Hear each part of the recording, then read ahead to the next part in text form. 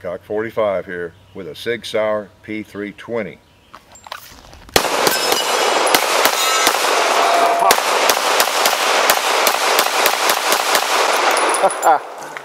Oh, look at that smoke. A little pot smoking right off. I can't see the target. Have to water him down a little bit. Oh man.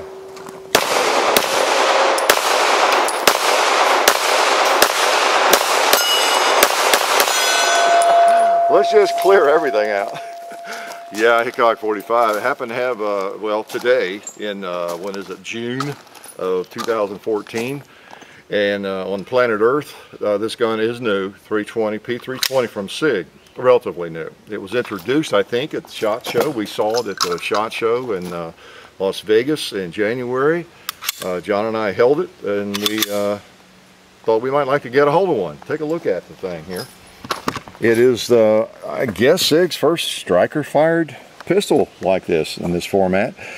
And that is one of the big differences. It is polymer frame and it is striker fired.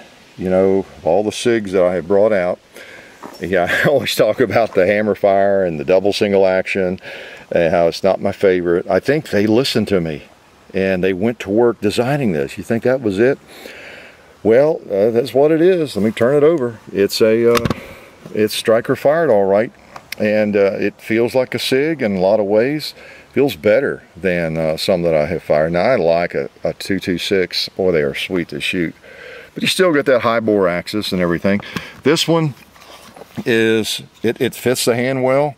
And you don't have quite as high a bore axis. And it just, it feels more like a lot of the really cool, desirable striker fired firearms that we're familiar with and we have come to love, whether it's a Walther, a PPQ, or a Glock, and some of the others, really. And by the way, this is a donated gun, and we appreciate that, from Top Gun Supply. And where is it? It's just outside of Cleveland, Chesterland, I think Chesterland, Ohio. Top Gun Supply gifted us this, supporting the channel, and we really appreciate that. I tell you, it's just really nice to have the support we have.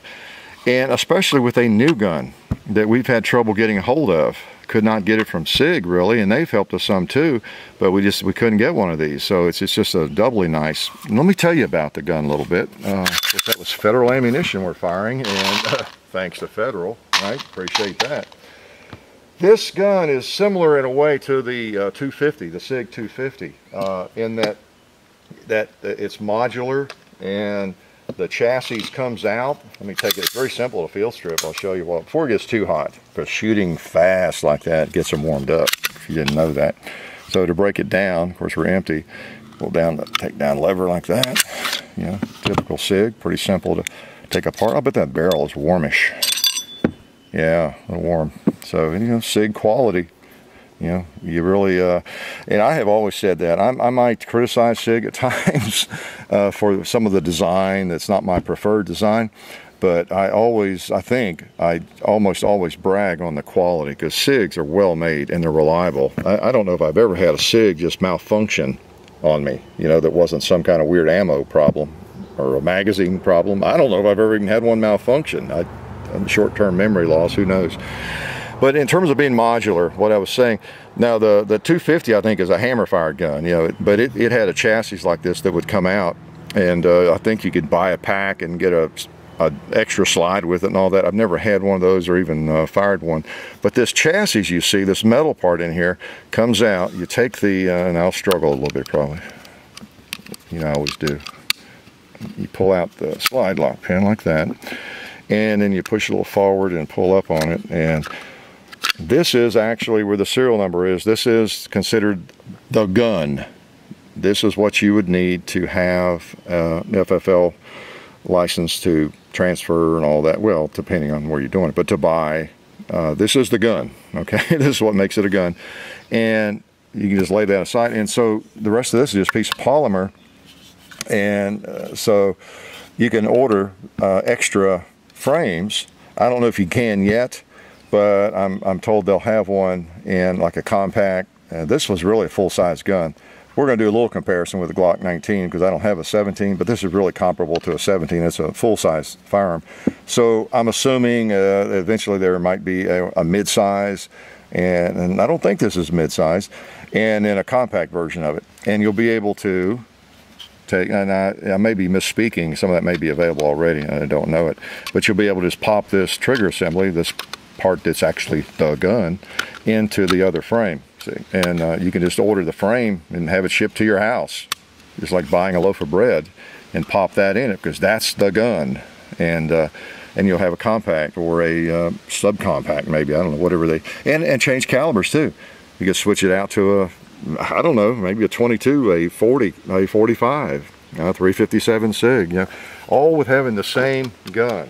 And that's pretty, or at least the same frame, you know, or the same firearm. There are countries where you're only allowed to own like one pistol or two pistols or three pistols, and that's one of the intents perhaps of that. So you can buy this, and then you can have different configurations of it, you know, go compete with the full size maybe, and then carry the compact, you know. So that's pretty neat, and it wouldn't be so neat if it was hard to change out, if it took 3 men and a boy to get that out, right? You saw me something, and again, I've just had this for, how long have I had it? For, I don't know, about a week or so.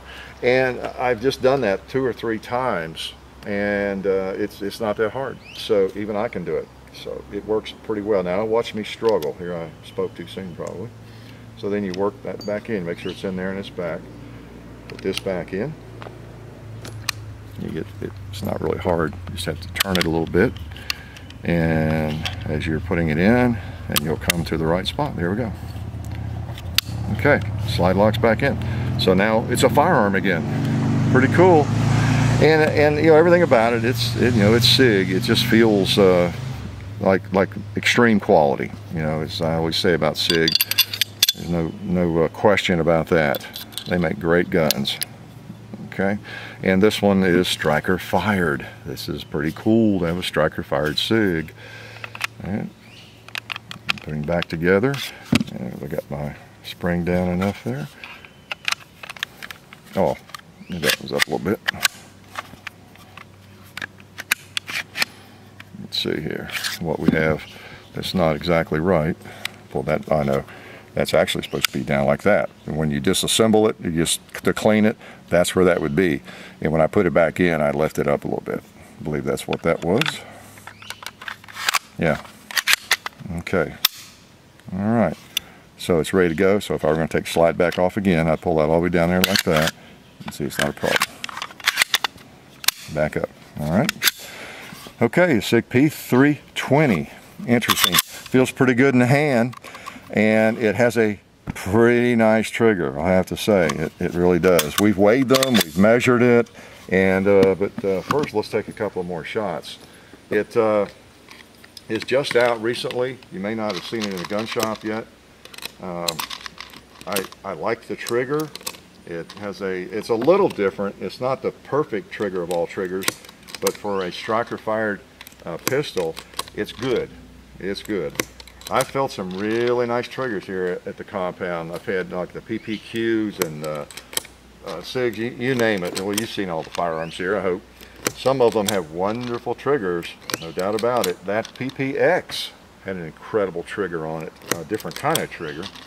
But this has a good trigger. I could take this thing to a shooting match tomorrow, and I wouldn't feel like I was at a disadvantage. It has a better trigger than probably some of my Glocks, but I put it in that category. You know, some of the good Glock triggers, best Glock triggers, because Glocks, not so much anymore, but you used to get a lot of variety. You know, most of them are pretty good triggers now, but it's a good trigger, good striker fired trigger in that category. Maybe one of the best. It has a little bit of a different feel to it, but if you just picked it up in a shop and you pulled it, if they let you pull the trigger, you might think, not bad, but not so hot. Sometimes, as I've pointed out before, you don't really get the feel of a trigger until you're running ammunition through the firearm. I've been surprised several times that way. So, the only thing about the trigger, you notice I have a Band-Aid on my finger, Yeah, that's a Band-Aid. We might do Band-Aid reviews someday. I got bit by a rattlesnake. Actually, I didn't. This trigger hurts my finger though. That's the only thing. Now, I don't know if it's me. I've only shot a few handguns where it pinches me or something, or it hurts the bone in my trigger finger. It got the John a little bit, but not as bad as me. I've shot it several times, and I picked it up here to shoot it before the video again, and after 3 or 4 shots, it was hurting me a little bit. So I went in and put a Band-Aid on. I get the same thing with a Glock 29, which is a 10mm compact. That's the only other gun I have that does that. Of all the guns, the big Glock 20s or 45, no matter what, none of them have that impact on me. There's something about certain configurations of triggers and the relationship to the trigger guard is all I can figure out. I don't know what it is. I put a Band-Aid on and it's fine. It didn't hurt me or cut me or anything. I just put that on as a padding and it's fine. So, so I don't know what it is about that. I think maybe it's that little sharp curvature or something at the bottom that hits me. And I have a long finger and I shoot them wrong. Now if I shoot it like you're supposed to do and I put just the pad on there, it doesn't do it. But you know me, I don't do things like you're supposed to sometimes. I wrap through there and it just hits it at the very worst spot for me. Okay, that's probably just me. Okay, your results might vary. All right, let's take another shot here. Okay, it's a good shooter. Again, whether I can hit anything is another matter, but it's a good shooter. Oh, let's shoot the target. Let me warm up on the target here, the paper. Yeah. Yeah, I'm holding right on the bottom of the black. You're trying to.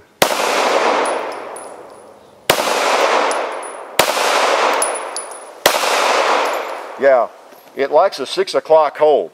I've discovered that, because by the time you get over there pretty far, like I'll shoot at the red plate and I have to hold on the bottom or just a hair below it, and then I'll still miss it probably, but there you go.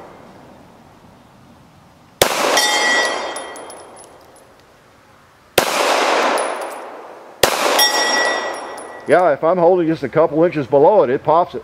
Let's try this Mr. Chicken.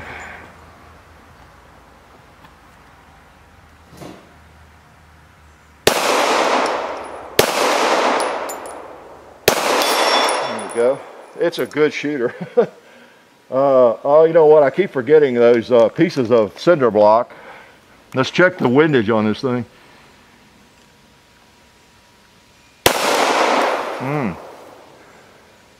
I might have to keep this one. I tell you. Well, I mean it's ours, but let's just try a pig. What the heck?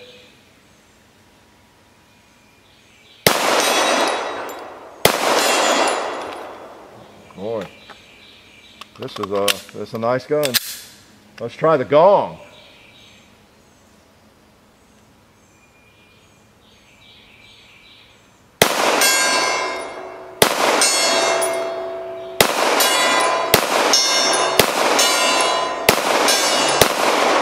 Yeah, what a shooter.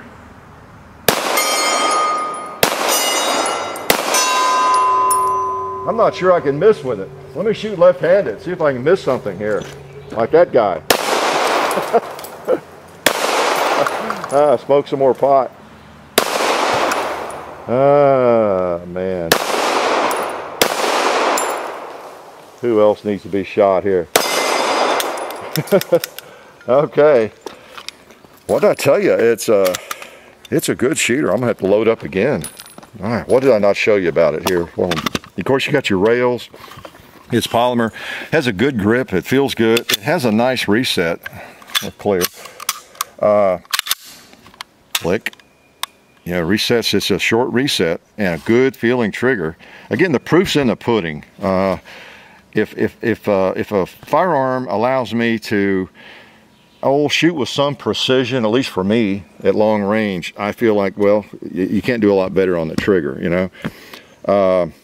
I believe your mag release can be reversed, and you got a, you know, that's interesting. Your slide locks on both sides there, isn't it? Pretty interesting. So it's just a good feeling little gun. I'm very pleased with it so far, other than that weird trigger thing that hits me. I don't know if maybe getting the Dremel tool out, working on that trigger would solve it for me. But I gave it several chances. I thought, well, maybe it's my imagination, but it's just the way I grasp a trigger is part of it. And I know all you expert shooters and trainers out there, you're going to tell me you need to be shooting with the pad of your trigger finger, and I just don't do that. I'm sorry. I never have. I refuse to do it. And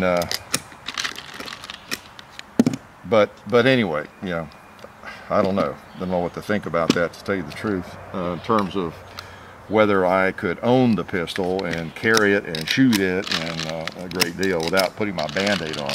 Now, if I was carrying it, I could. If the bad guy, you know, had a sense of fair play, I could hold up there, buddy. Let me get my Band-Aid on, and then we'll engage each other. How's that? Now, we weighed both of them and we measured them, and I know. Give me a break. I do have the Glock 19 out here again. We're always dragging it out. I don't have a Glock 17. I know that would be more appropriate to have out today. But let me show you what we discovered here. We got both of these are empty. And in terms of weight, of course we could look up the weight of this doesn't tell you a lot because it is a 19. You know, smaller. That weighs a pound, 5 ounces, 3/8, 1.5, 3/8. Okay, and then we got this is what was it, like 9. So about 4 more ounces. You know, so it's about 4 ounces heavier. Probably, I guess it'd be a couple ounces heavier than a Glock 17 as well. You got a shorter slide with this, so obviously it's going to be heavier. You know, it's just in terms of size, we shouldn't even be comparing, I guess, with the 19. Because it's more of a 17, all right? So I shouldn't even brought that out, I guess. But I did want to, the thickness though is valid. And I was surprised. I thought, okay, we got the Sig here, you know, the big slide and everything, but it's really not that much bigger. And if you measure the frame now, except for the takedown over there, just the frame, you basically even have a thinner package than the 19. The Glock. Let me open that up for the frame. Okay, now we've got the frame of the Glock 19. You know, that's all that part goes in your holster. And you put that on this gun, and look at the difference. Okay, except for, of course, the slide lock.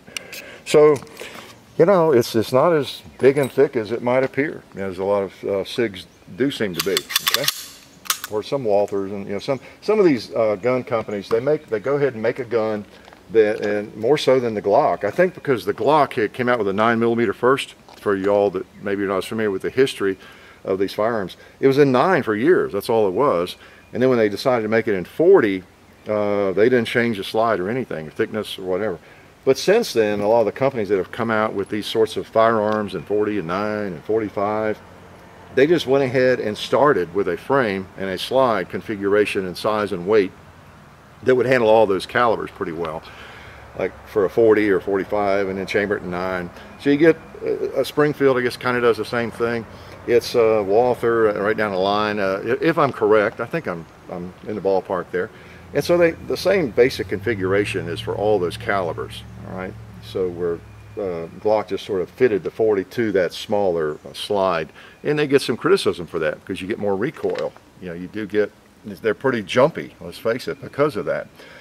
So this one is I'd say it's a nice compromise. It's not much bigger, thicker at all than the Glock 1940 slide in size and everything. And of course, some of the new 45s even in Glock, and the 30S they were smaller, and the 41. So you'll have different configurations, barrels coming out, and if they're not out already for this, not bad. Not bad at all. The gun feels good. It feels good in the hand. It really does. It hits, we brag about the CZs and some of the others. This feels really good in the hand.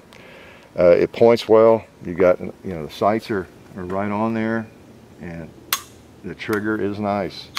I don't have a lot of negatives to talk about other than that trigger and what it does to me. All right. It might be just because it doesn't like me.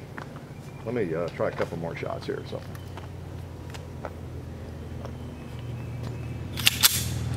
put him in the holster. Oh, this holster comes with it, by the way.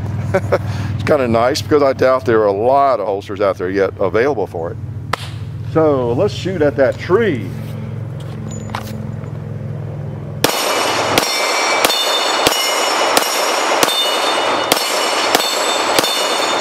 Good.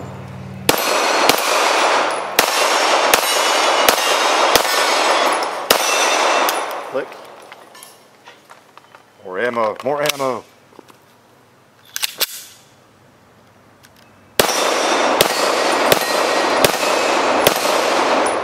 I do like a pistol where I can take a 6 o'clock hold, I'll have to say. Most of your striker fired modern polymer pistols, they tend to hit right at point of aim. I know Glocks do, most of the others. I like that 6 o'clock hold. I could learn to love that. Let's try just for kicks over there. Let me throw a couple at the rams. Probably won't knock them over, but just like to hit them and hear it hit.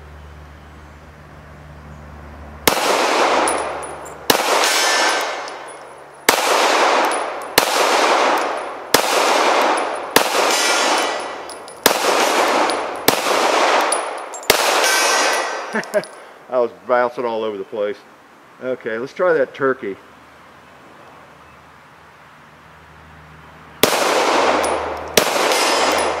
Oh, there he went. Again, that's another example. You know, hit the chicken and hit little targets over there. Just because a target is bigger, yeah, I don't need to take a side picture and get a good trigger break or anything like that. Let's do one last magazine with it. Let's do a little machine gunning.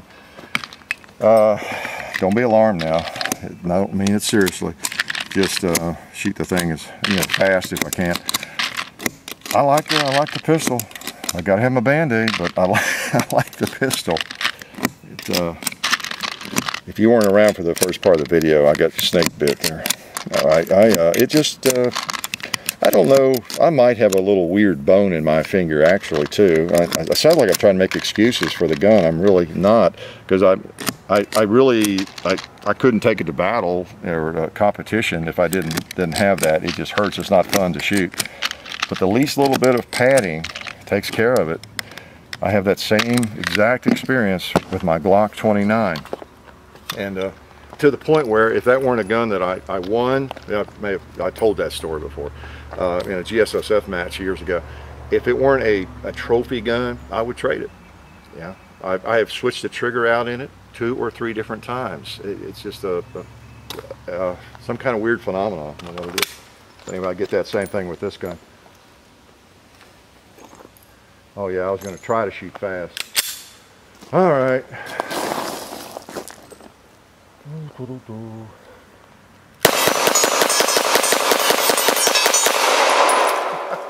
I'm sorry, that's just fun, you know. Nice trigger, nice gun. I don't think there's anything that, I didn't tell you that that I know about it that is semi-important. It has nice 3-dot sights, and easy to use. It breaks down easily. Lightweight. For as big as it is, it's really not very heavy. Even though it comes out at 4 ounces heavier than that Glock 19, it would be closer to a Glock 17, of course, in weight. Feels great in the hand.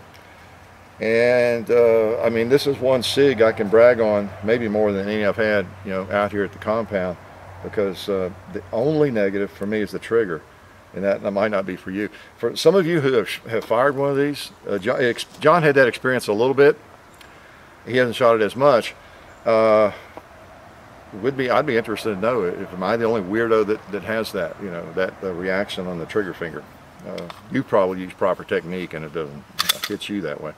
But anyway, a winner, Pig P320 from Sig Sauer, and it hasn't been out all that long. I don't know if you're seeing them in shops yet. I don't think I've seen that many of them, but a great gun. We appreciate Top Gun Supply sending this to us, and that way we got one to fire and let you know what I think about it. I like it, other than my little pinky or my little trigger finger. Life is good.